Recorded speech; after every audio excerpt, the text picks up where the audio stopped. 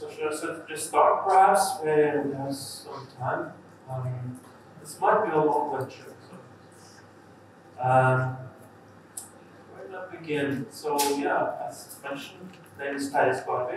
I'm also in Norwegian. My background is in philosophy, but I've done a lot of meditation research the last years, and I specialize in what's sometimes called first-person methods. Microphenomenology, for instance, which consists of studying how people experience things, anything, based on their experience. So, for instance, when I investigate meditation, I would talk to people, expert meditators, about their experiences, or go into the practices myself and study them systematically, reporting on those experiences. So it's not an external way to look at these things. And yeah, this is the first time I'm going to talk about magic. I'm doing a research project now on expert meditators about their experiences with deep states, sometimes called the jhanas, stages of contemplative development, awakening experiences, but also their experiences with what's sometimes called the siddhis, the magical powers that appear. And this is something that's also started to appear in my own meditation practice, and I'm going to share something about that towards the end of this talk. But yeah, so I'll go to the slides. That man is a meditating mage. It's from the Gwent card game. That's where I got the title. And the interesting thing is that you'll find this, let's say, archetype of a connection between focusing the mind and developing special abilities in popular culture as well. Here we have Baby Yoda, Grogu, gathering the force, collecting his energy to develop those magical abilities. There's the Scarlet Witch doing some dream walking, basically accessing another reality through some kind of astral projection. And related, here we have Dr. Strange looking into the future, doing this mudra. This is often how you sort of recognize it, how people hold their hands. I'm sure you've seen this. But you can also go to reality to find something quite magical. This is a Tibetan monk in a deep meditation state. It's called Tukdam, which is a state you can go into at the moment of death. So it's said that at the moment of death, you go through a specific dissolution process and you'll end up in something called clear light. If you take the clear light as your meditation object, you can disrupt the death process. So if you look into what happens in this monk's brain, it's called Tenga Rinpoche, by the way, you won't find anything. This has been tested. There's no EEG readings there. But the body doesn't decompose for a few days, to a week, even more. And the idea is that you can break the cycle of rebirth through this kind of practice, or even decide where you're going to come back, so to speak, to spread the Dharma. And this is typically how you would discover or come across meditation today. This part has been removed. It's been a process of secularization of meditation, at least how it's usually presented. And recently, people have started to also go to these let's say, magical aspects of meditation practice. There are a few books. One on the left is actually quite old. It's a woman, Alexander David Neal, who went to Tibet to document some of the practices. For instance, some people who would run for days through the night in some kind of trance state. In the middle, you have a book called Buddhist Magic. It's about spells in the Tibetan tradition. And then you have the Buddhist Wizards, which is about the Vaisas, which are Buddhist magicians. And there's a quote, Vaisa is any human being, monastic, hermit, or lay, who has gained supernatural powers and transformed him or herself into a semi-divine being through specific practices like alchemy, manipulation of Kabbalistic squares, or mastering sacred verses. And these use the practices of meditation, again, these skills, but also to sort of help spread the Dharma, the Buddha's sadhanas. So it's very much integrated in this tradition. This is Theravada Buddhism in Burma. And we find this in the old suttas as well. This is from one sutta where you have the 6 cities, the 6 powers. Power of transformation would include, for instance, putting your hand through a wall, flying, and you can start to read the minds of others, and up until gaining the power of extinction of suffering, which is staying in Buddhism, as you all know, I'm sure. But here you can see that magic and awakening, enlightenment practices are very much integrated. So it's basically a scale where the end of the magical practice would be the complete end of suffering, which would be quite magical, I'd say. A quick look at the Christian tradition. I'm sure you're also aware there are a lot of miracles in the Bible. The 7 signs of Jesus consist of signs that Jesus made to his disciples to strengthen their faith. The most famous one is walking on the water. You can see a depiction of that on your right. I didn't know that, but you see there are 2 figures there. The one going towards the light beam is Peter. So the disciples apparently also gained these magical abilities. And yeah, if you go to the Christian tradition, you'll find such abilities also among the saints. In particular, here is a quote by Teresa of Avila. It's from her biography, I think. And she says that basically, when she goes into deep meditation states, she sometimes started to fly. That's how it's reported. And this was somehow maybe even embarrassing. And she had instructed her nuns to keep her on the floor when this happened. And there are more examples of this. The classical picture would be the flying witch. There's a book here on that, Women Who Fly. It's probably one of my favorite titles for a book, Goddesses, Witches, Mystics, and Other Airborne Females. But we also have airborne males. This is Father Cupertino, who started flying. And I'm not sure if he do it on purpose or if he just sort of lifted off of the ground, so to speak, but this is also reported by other saints, Francis of Assisi, for instance. Father Cupertino was a Franciscan monk, by the way. So these things are reported, you'll find it. If you start looking, it's not that rare actually. Also, if you go to the Tibetan tradition, you'll find out Herdecke, for instance, was known for flying.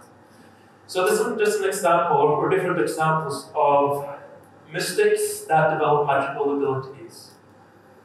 And I'm going to go more towards the mages and their use of meditation, perhaps. And it's a bit difficult to trace the sources of that. But if you go to the Neoplatonic tradition, I think you can find something. So this is Plotinus. He had the idea that we have developed from the one has emanated the world of spirit and the world of the soul, then becomes a human being who transforms around and goes back to the one.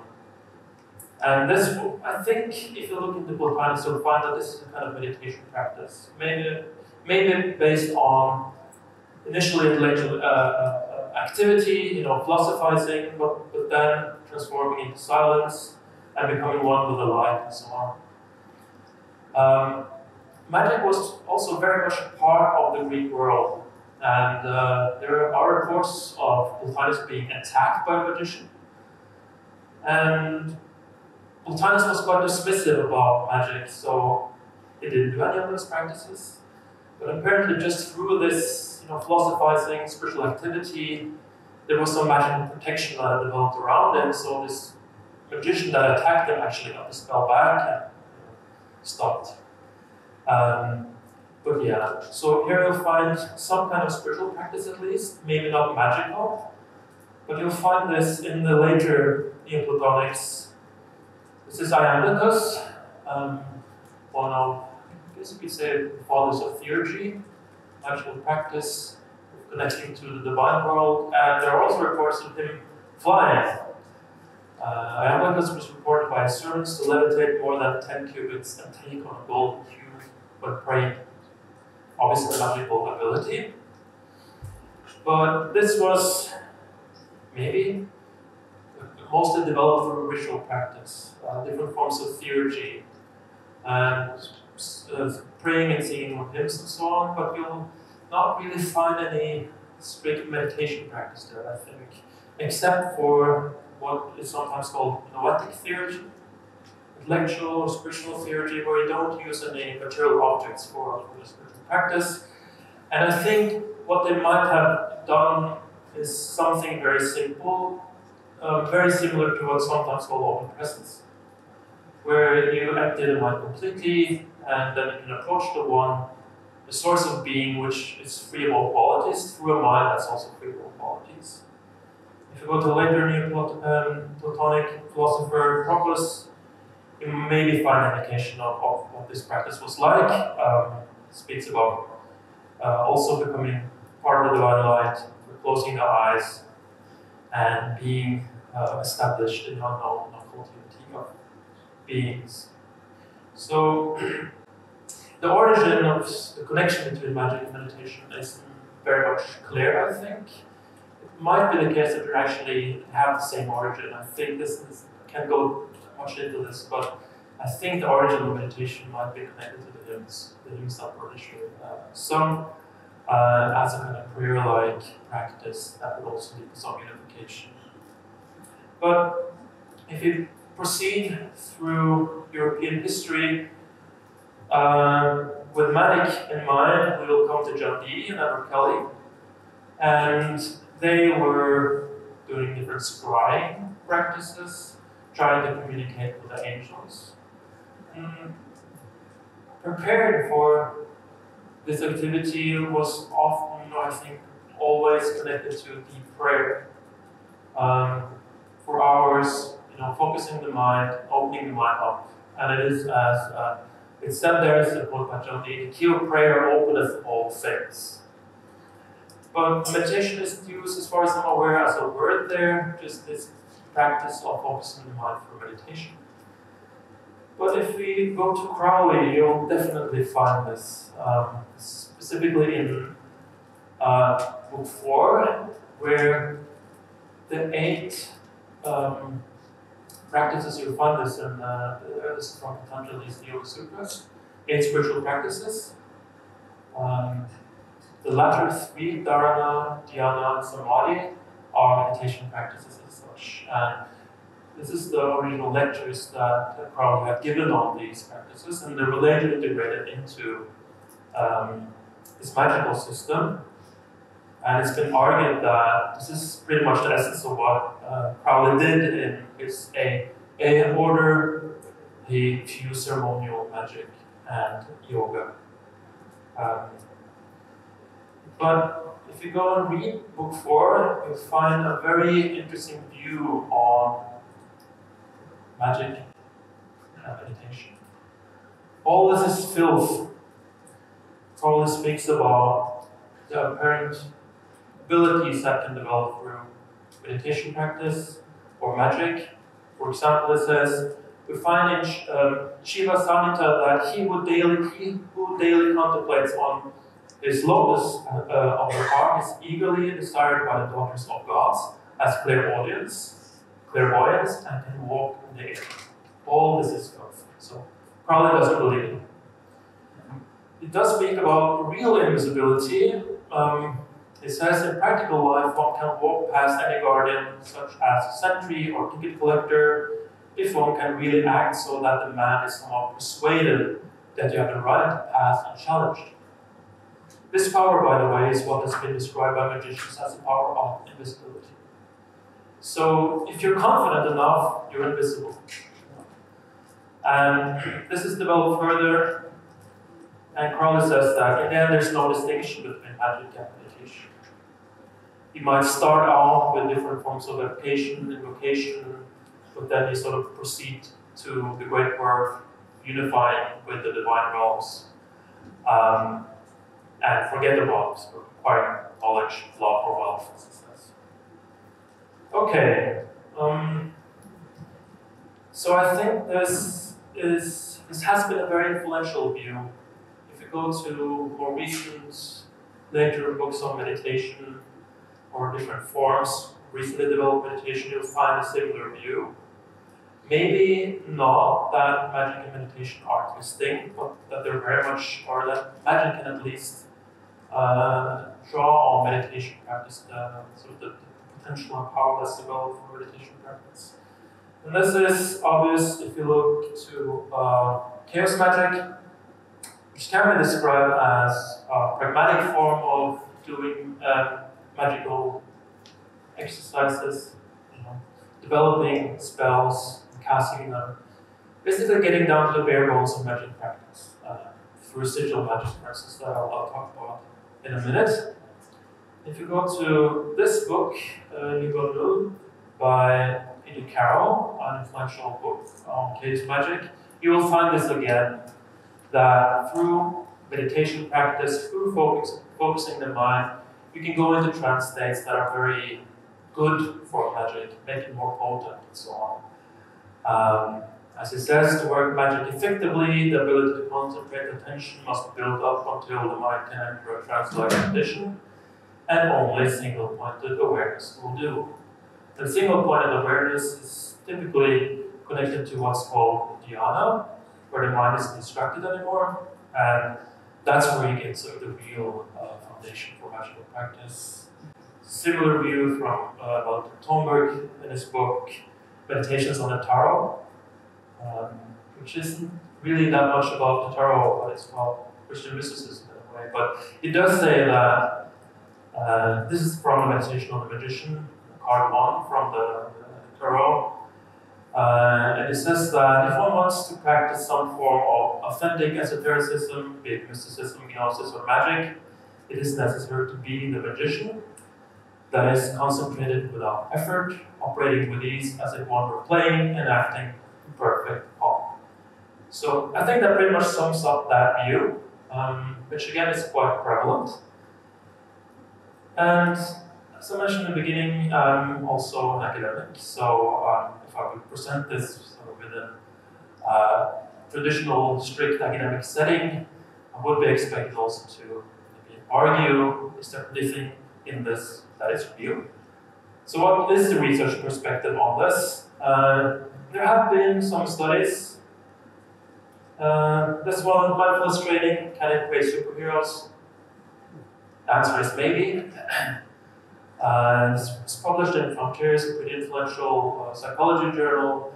An argument that the author makes is that, okay, so if you go through the traditional text, you can see that they say something like, through meditation, suffering will be reduced, and research has found that this is indeed the case. Pain experiences, for instance, go down. But what about these other powers? And we basically just make that as a theoretical argument. We see that meditation is doing what it's supposed to do in relation to suffering, training the mind and so on. How about researching also this other part of traditional meditation practice? And this isn't sort of, well, it's topically related, but it's not by the same researchers. But this has been a group of researchers looking at what kind of other things should we look to when we're studying meditation beyond, for instance, health effects. And they do argue that magical abilities at least seem to be reported. So if they asked 1,120 meditators about their experiences with meditation, one of the questions was related to things like non-physical force, physical or psychokinesis, and all those kinds of things, like moving objects through the mind. And 1/3 of these respondents So 300, 400 people said we had experiences like this. So at least people experience it. Here's one study looking into whether they can sort of be tested in a lab setting, these abilities that develop. And the result was actually negative. So at least if you go to SciTask, they found that it didn't improve when it comes to that. But this is how research goes. You can do a counter-argument there and say that the tasks aren't good enough for protecting his abilities, or the training wasn't deep enough, and so on. So this is research that's ongoing. It's very much undecided. I think it's interesting, but it's not really what I do. Again, going back to what I said initially, I really like to study things from the first-person perspective. Go out and do these practices. And if you want to do that, it's not always as easy. At least when we go deep in meditation, it's hard to find good guidance. But there have been a few meditation manuals showing up recently. Like this one, highly recommended, Focused and Fearless by Charlotte Catherine, where you get instructions on how to go into the jhanas, for instance. And she also describes something very interesting that is very much close to magic, I'd say. It's something that happens when you're getting close to effortless concentration, so that you can start to sort of command your mind to go into that state of dhyana, which is, again, effortless concentration, happiness, rapture, bliss flowing through your body, and deep peace. And you can use formulas like may jhana arise, and for some reason the mind knows how to go there, and through formulating that intention alone, the mind goes there. So this is, for me, a very interesting case of something magic-like starting to appear. You can shift reality, or at least do a deep change in the state of consciousness for your intention alone. And the mind starts to listen to those intentions. Yeah, and this is something I've done some research on myself. There's one article, Phenomenology and Contemplative Universals. This is an article that pretty much explores the phenomenology of dhyana. In other words, effortless concentration. How does that arise? What does it feel like? And in particular, this instance of learning to make your mind, or entice your mind to go there, or through intention alone, shifting into those states. And I just looked back on it, and I found that even the phenomenology of those states is kind of magical. It's like being in a magical realm. It's how it's experienced. And continuing this work, this is what I want to go to. I've started gathering some data on this. It's the levels of rapture or PT, energy starting to flow in the body. And this is from an old manual, so we have 5 levels. Basically starts as a little bit of tingling on the body. And then it develops into one wave going through your body. And then it starts to go into a continual wave. It's flowing and flowing. And then you get a sense of elevation, like you're flying. So this might be the phenomenological source of these reports about flying and so on. And then it develops into the whole body being filled with energy, basically like a light bulb. Yeah, and the idea there is just to report on this to see whether that's the progression actually follows like this. And what I've discovered also is that these energies start to respond to internal commands, mantras, and so on. And the idea of this is to go through these practices, do microphenomenology on them, report on them, and then in the end measure them to see if there's any physical correspondence of these experiences. Okay, I have some minutes left. This is from the Fire Casino website. I highly recommend to have a visit. The Fire Casino is maybe, it's a bit controversial, but it might be an old practice where you stare at the light, close your eyes, and use the after image as a meditation object. And if you do this for hours and hours and days, you start to gain control over the color experience. And initially it's internal, and then it starts to be external as well. So you can pretty much, for instance, shape, let's say, a purple ball in the air. And there are reports about people starting to see the same color as you are with the boulder shape and so on. This is really intense practice. These magical abilities, strange abilities, come after maybe 10 days, and it's a really intense practice. But you can find these kinds of reports here. I think I'm on one page, and I can confirm this is a really intense practice, but it's also kind of mind-blowing when you go into it. And I want to do some research on this as well. Okay, so now I'm going to do a little bit of a switch to the combination of meditation and magic, how those can be interrelated. And what I've found is that these deep meditation states are really good for sigil magic, if you want to combine those two. These are some instructions. For that, it can basically go both ways. So you can do deep meditation and use those states as a foundation for realizing an intention for the sigils. Or you can use the sigils to approach specific meditation challenges, for instance, a hindrance, or going into a deep state. And I'm not going to go through the specific points, but it basically consists of that visualizing where you have to prepare the sigil initially, and then you visualize it, and you feel into it, and you kind of become one with the symbol. Yeah, so this is where I'm going to end or try to summarize things. So I think magic and meditation are separate practices. There is some kind of connection between them that is centered around focusing the mind, preparing the mind, for instance, through meditation going to magic. Or like Carla said, you do initially maybe the magical practices and then they start to go more towards the meditation practices with their spiritual goals and so on.